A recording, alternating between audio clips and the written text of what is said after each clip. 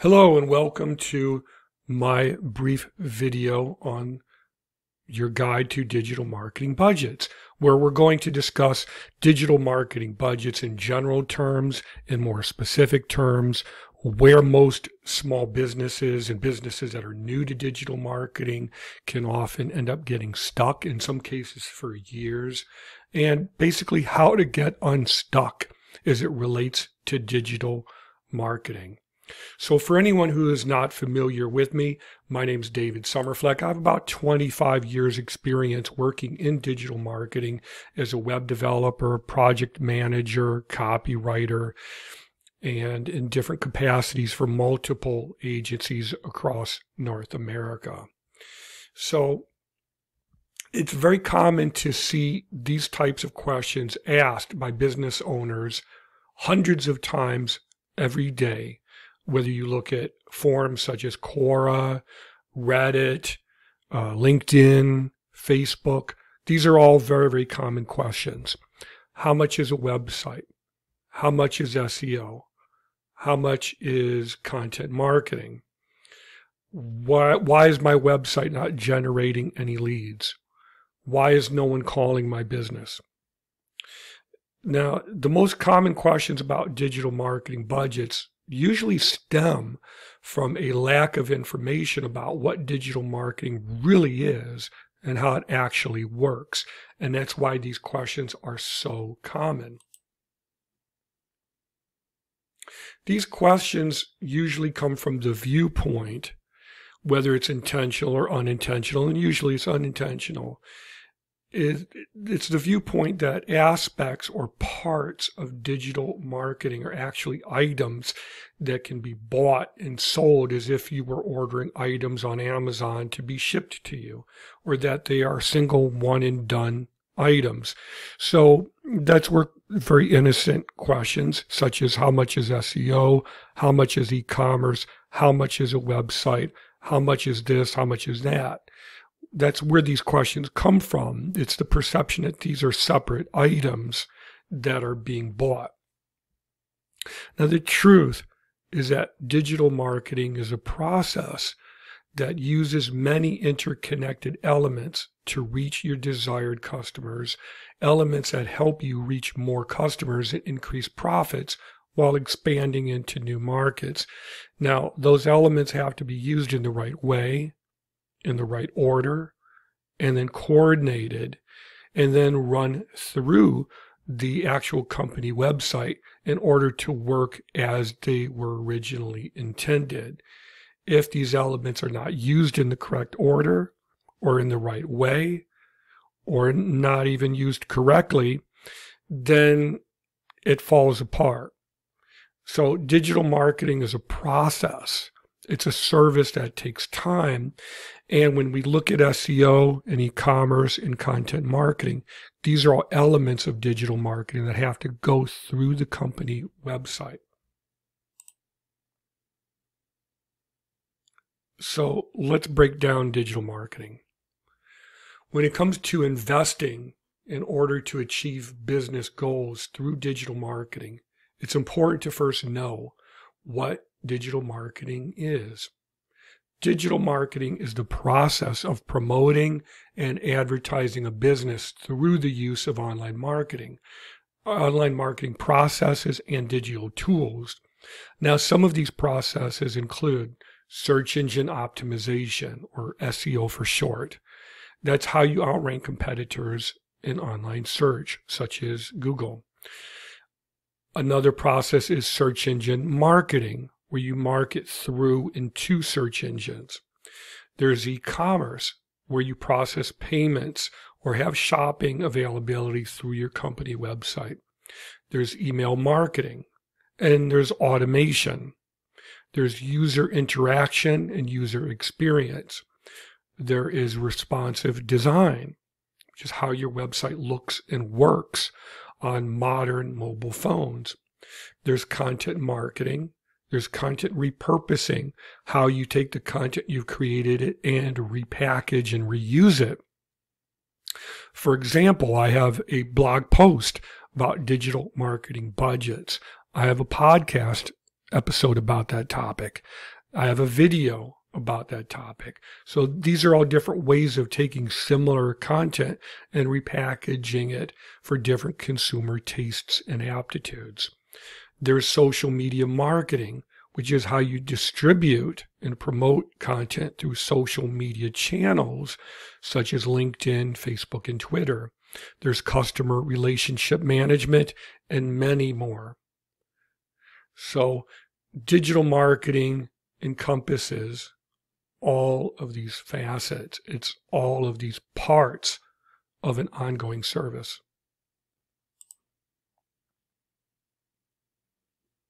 Some of the digital tools we might use could be video to advertise our services on YouTube is one example.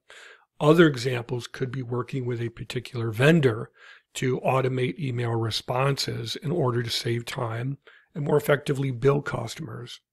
We could also use other digital marketing tools to compare your email newsletter open rates, website views, and subsequent activity.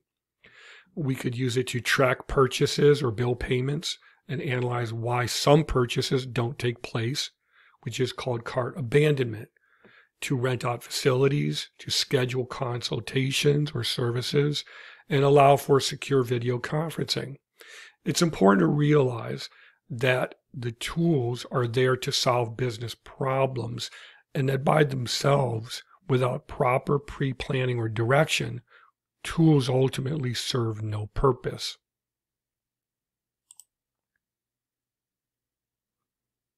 Since there are so many processes that go into using digital marketing in an effective manner, it's easy to see how digital marketing could be used in an inefficient way. Steps can be used out of sequence. Tools can be used without proper focus. Some steps can be not used at all, such as delivering a website to a client that doesn't work on smartphones or doesn't use e-commerce or doesn't have the correct SEO to help them rank in search engine results. It's for that reason that many business owners can become stuck at a place where they're not seeing the results that they had hoped for. So let's take a look at what many business owners experience in our next slide. Now, this is what I call the typical digital marketing customer journey, and where it often gets lost. So we have Mr. or Mrs. Business Owner, Mr. or Miss Business Owner, Client A or Client B. So they start out being a business owner. Is the business owner ready to invest in order to increase revenue in a long-term, regularly recurring basis? Now, most business owners who are new or not established or inexperienced will say, no, I don't have any money, or I do have money, but it's very limited, or I want to try to do everything myself. So they may try different DIY methods. They may send out RFPs or requests for proposals. They may work with cheap freelancers or basically try to get the best results they can for the cheapest possible prices, or just not engage digital marketing at all. Now, in most of these instances, growth is going to be very slow or just not even applicable. If the business owner says, yes, I'm ready to invest $3,000 if it means making $30,000 6 months or even a year from now, that's a sound investment for me. If the business owner sees the logic in that, then they will value achieving specific goals and will proceed to the next step in my process here in this infographic, which will be defining specific objectives, areas of development, finalizing budgets, and defining success metrics, or what we call key performance indicators or KPIs. Then they go on to develop what their specific SEO should be, what their branding should be based on their identity and market, who their ideal consumer or customer is, and they refine a marketing plan that includes digital marketing. Then they go about deploying digital marketing, different assets such as the website, the content, the branding, the PPC, and so on. And then they schedule for checking those KPIs that we just mentioned. And they're well on their way to growing a sustainable business and increasing profits. That's the journey that we take if the business owner says yes. If the business owner says no, then they try do-it-yourself methods, RFPs. What can I get done for this set price that I cannot or will not go beyond? And that's where they're basically confining growth based on price or unknown variables or undefined parameters.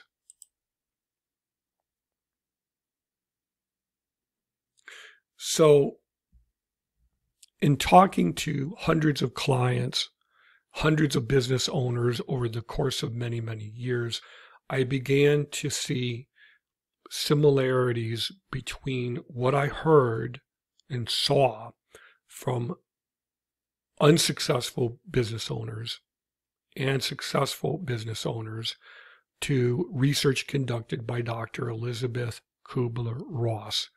Now, Dr. Kubler-Ross identified 5 stages of grief that people go through. Now, in her research, these were the 5 stages that people experienced when grieving the loss of a loved one. Now, of course, the failure of a business is not commensurate to the loss of a loved one. But the stages that I found most businesses going through were nonetheless identical. Now, the parts of these steps were different to a degree, but the steps were the same. Successful businesses made it through to the 5th and final step. They went to that final step and continued beyond it. The businesses that continued to struggle for years and years, and in most cases until they finally disappeared, they got stuck within these first 4 steps. So the first step is that of denial, where everything is great. I can do everything myself. I can do everything that's needed. I really don't need any feedback from other people. I know what to do.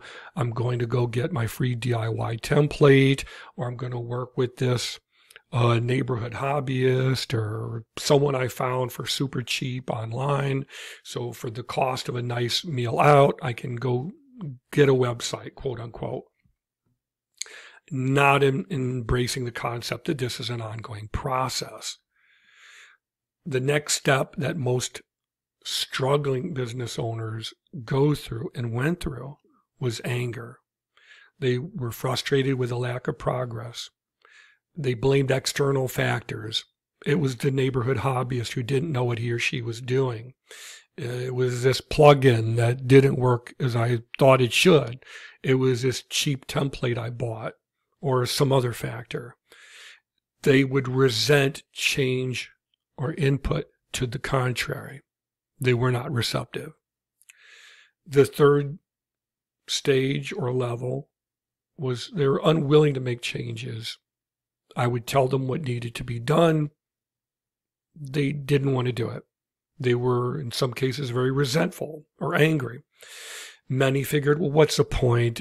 I remember one gentleman even saying to me at a networking event, nobody seems to know anything about this digital marketing. It just seems like it works for some people and not for others. Nobody seems to really know. And I said, sir, that's not the case at all. It's what you're reading and the fact that you're a business owner and you haven't studied SEO and e-commerce and setting metrics and programming for decades. So you don't have the time to study this. You have a business to run. You're looking at it from the perspective of the business owner and expecting to know everything overnight. It doesn't work that way. It takes years to learn and master and then be able to implement. So He was at that stage of depression. What's the point? Unwilling to engage. Everything needs to be free or super cheap, or I should be able to do it myself. And this, again, is the bargaining point. Solutions need to be free or cheap. Everything should be super cheap or free. Solutions need to be immediate. I dug myself into this deep hole. Now I need to get out right away. I'm not seeing the success that I wanted to within, 2 weeks or 2 months.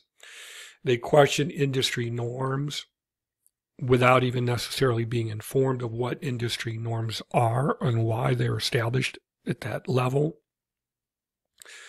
And then finally, there is the last level or phase of acceptance, where they're finally ready to find solutions, are willing to make long-term plans, and are open to budgeting for growth. She identified these 5 stages of grief that people go through. And these stages are usually the same for business owners trying to use digital marketing efficiently. If you can make it through to that final stage, you're more likely to use digital marketing in a way that can really accelerate growth into new markets. Once we move beyond the first 4 stages holding us back, we can move on to accept the situation as it truly is and determine if we're ready to commit to growing a business.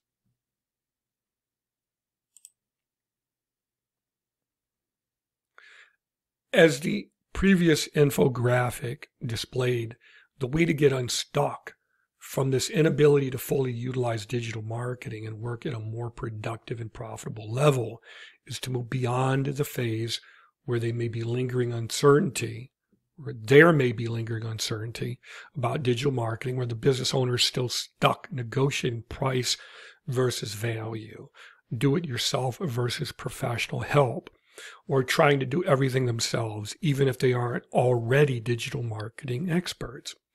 This leads to most small business owners getting stuck using free do-it-yourself templates and then either not gaining the online exposure they need or not being seen in online search at all. Free ends up costing them in lost profits, years of slow or no growth, and even more frustration. So let's examine the lure of something for nothing and why it doesn't help businesses grow.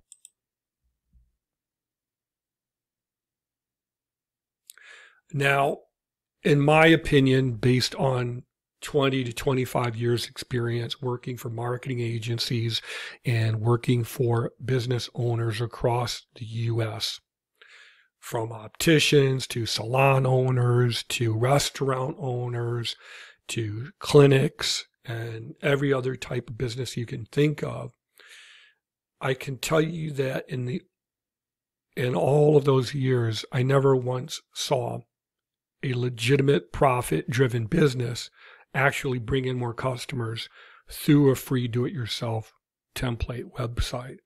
Now, I'm not saying it's not possible. I'm saying, in my experience, I never saw it one time. If we were to place an ad in a local newspaper or a local radio station or TV station, there would be a price range for placing ad in newspapers, on radio, or in television starting at several $1,000s. In no instance, in newspaper, radio, or TV, would any sales representative guarantee results. And the minute you stop paying for those monthly ads, any phone calls that you may get stop coming in immediately. For a fraction of those costs, digital marketing historically delivers more returns on investment, and it can also continue indefinitely once a project is launched. A free do-it-yourself template very seldom, if ever, will help you outrank competitors in Google search results. Now, why is that? Again, typically the reason for this is that unless you're already a developer and an expert in SEO and content marketing, you won't know what your SEO should be, how to program it properly. In many cases, the template you're using may or may not be able to actually receive that SEO. It may not even be programmed in such a way that you can even enter it in. In many cases, free do-it-yourself templates do not allow you to increase visibility in social media or local directories. They may be very limited. Technically, they may not work on modern phones. They may not adjust to different screen resolutions. In many cases, they do not increase perception of professionalism. In many cases, they do not allow you to take payments online 24 hours a day. And then look, if you have a business, you need money. Why would you not accept payments through your company website? Why would you not permit people to purchase your coffee or place orders for your restaurant or book appointments at your salon? Why would you want that? So you're leaving money on the table if you have a cheap website or a free do-it-yourselfer template that doesn't permit you to do that. In many cases, free do-it-yourselfer templates don't have access or permit access to experienced professional help when needed, or that help could be cost prohibitive, such that over a prolonged period of time, the costs involved could actually end up being much more than you would ever pay if you worked with a single experienced professional from the beginning.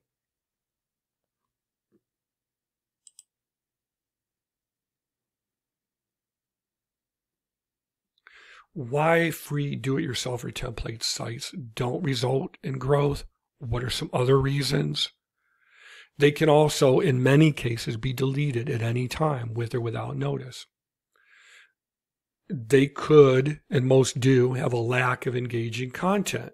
Because again, unless you're already a copywriter or an expert in programming or content marketing, you probably won't know what to write about or what to link to. As we just discussed, the hidden costs will usually exceed expectations over time. They're often very difficult or impossible to update as needed. They're often not connected to proper planning, branding, SEO, content marketing, or pay-per-click advertising. And this all adds up to often not being able to outrank competitors.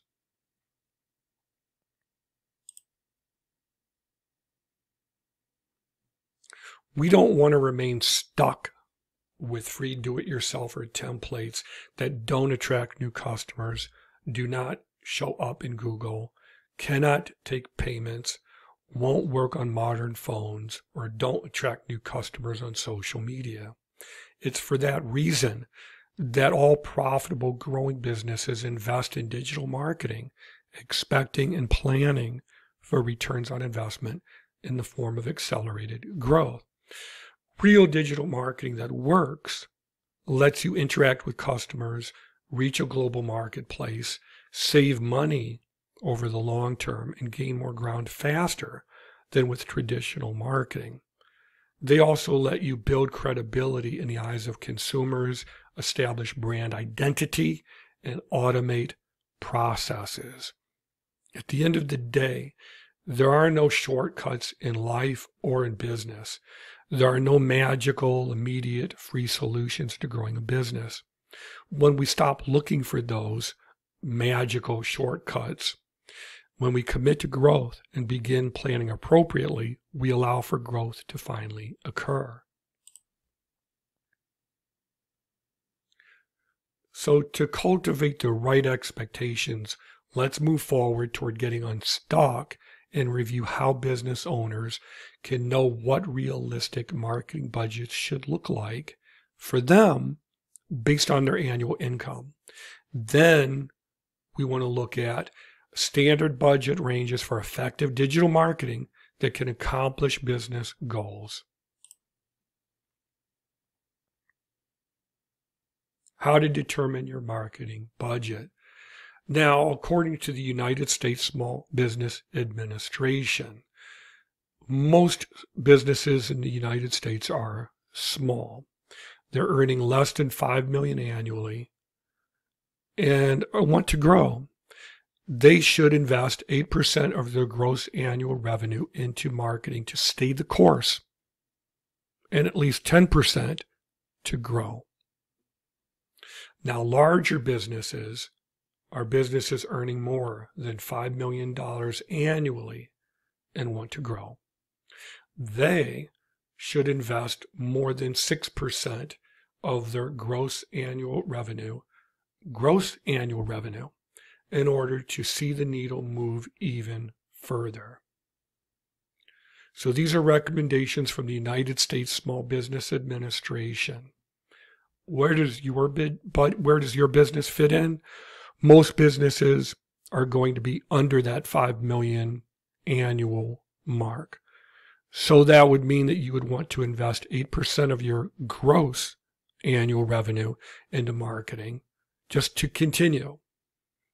If the goal is to grow even larger, then you would want to invest at least 10% of gross annual revenue into marketing.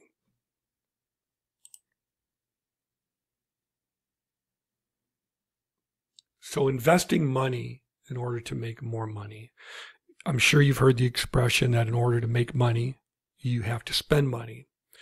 Many small business owners don't want to do that, or they can't do that, or they spend money in the wrong things, such as spending hundreds and hundreds of dollars a month for business listings that have very, very limited visibility, or in ways that just most consumers don't use. As we could see in the previous slide, the U.S. Small Business Administration recommends businesses earning less than $5 million annually invest at least 8% of their gross annual revenue into marketing in order to stay the course. In order to grow, they recommend investing at least 10%. Most businesses in the U.S. are technically small businesses earning less than $5 million annually, so should invest 10% of their gross annual revenue back into marketing in order to expand into new markets. So now that we know how we should invest into marketing, let's find out how digital marketing budget ranges can be easily estimated in the following infographic and actually be much less than what the Small Business Administration recommends. Boom. Now, when it comes to digital marketing, it's important to invest in order to achieve specific results. To accomplish specific results, you have to be able to also work with experienced professionals who can walk you through an onboarding process that will help to clarify goals and set a roadmap for moving forward. And for more information about digital marketing for business growth, you can go to my website at www.dms.blue. Now let's take a look at this infographic briefly. Free do-it-yourselfer templates, which are the most common approach for the new or struggling business. They'll use a generic template builder that can require you to know what to do with limited tools and limited help provided. You'll be posting often copyrighted images in many cases. I'm not saying someone in particular, but many business owners will post copyrighted images or content of any kind that anyone could object to and could result in that site being deleted or removed. They could use e-commerce that may be prohibited or cost much more to use than it would if you were to work with professionals from the outset. Personal help is often not available, or it could be outsourced overseas where you're another number in a very long queue. SEO is often not as efficient as in custom design solutions, costing you leads every day. Cookie cutter templates that look like PowerPoint presentations or like many other sites could communicate unprofessionalism or just not work on all devices. The second most common level for budgets is the $500 to $800 budget. And this is most common. This is where the business owner doesn't really want to invest a lot of money. They just want the cheapest possible solution they can get to try to, quote unquote, solve the problem and be done with it. It often communicates to the developer a fear of commitment. It can be less likely to outrank competitors. It can also be less likely to achieve goals or objectives. They'll often work with a freelancer who is desperate for any money they can get. The freelancer will often not be very experienced or professional. In many cases, the freelancer must move on to the next client as quickly as possible so that they can try to earn a living wage. The next third phase or level in marketing budgets is the $2,000 to $5,000 range. And this is what is most common for most businesses. To a developer who is experienced, it communicates a willingness to invest in order to grow business. Most are going to be satisfied with that budget and say, okay, based on the known industry standards, the work that I'm going to have to put into it as an experienced professional, okay, I can do this. They'll be more likely to outrank competitors online. They'll be more likely to achieve their specific goals and objectives as a result. They're more likely to work with an experienced professional who could commit to working with them. The person they work with will be more likely to gain interest and be excited about the project, quite frankly. And the professional they work with will be able to spend time working with them to really make sure that they knock it out of the proverbial park for them. Now, when we get to larger businesses, we get to the $5,000 to $15,000 level, which is usually for what I call enterprise businesses, where you often have 50 or more employees or multiple locations. This budget communicates a serious commitment to achieving long-term, regularly recurring growth. An example of this could be a doctor with multiple office locations, furniture warehouses with multiple locations, or a law firm. They'll be more likely to outrank local competitors who simply won't take that type of deliberate action. They'll be very likely to achieve their goals and objectives as a direct result of this. The person you work with will be more likely to be an experienced professional who will want to ensure that your goals are met. They're going to want to do a great job for you. There'll be a greater opportunity to use digital marketing to reduce your overhead operations and cut redundant processes and procedures that you perform on a daily basis. The professional will want to exceed your expectations and really want to engage with multiple departments and make sure that you're really, really happy. Finally, the most common and most high mark, I very, very seldom have seen budgets go beyond this realistically. And this is for businesses often, as I said, with multiple locations and also multiple departments such as corporations. With this budget, you should always outrank competitors consistently unless you have something like Coca-Cola or some other global powerhouse brand trying to outrank another powerhouse global brand. They must work according to set key performance indicators. The professional will want to ensure that your website, your security, your branding, your e-commerce are all working flawlessly. It may require the professional hire additional help to fulfill larger company objectives. And the pro will want to establish an ongoing relationship with that business to make sure that everything works flawlessly. Statistically speaking, according to the U.S. Small Business Administration, 50% of small businesses fail within 5 years, if not more than that. Of that same number, only a third survive to their 10th year in operation. That makes competing, much less achieving long-term profitability, challenging to say the least. Businesses need an edge to make it, especially in a post-COVID-19 economy. Digital marketing provides that edge In order to fully utilize digital marketing in a complete manner, however, we have to first know how to invest realistically. So now that we're well on our way toward knowing how to invest appropriately, the next step in the process is defining objectives and setting the terms for collaboration. So if you're ready to continue moving forward, we are.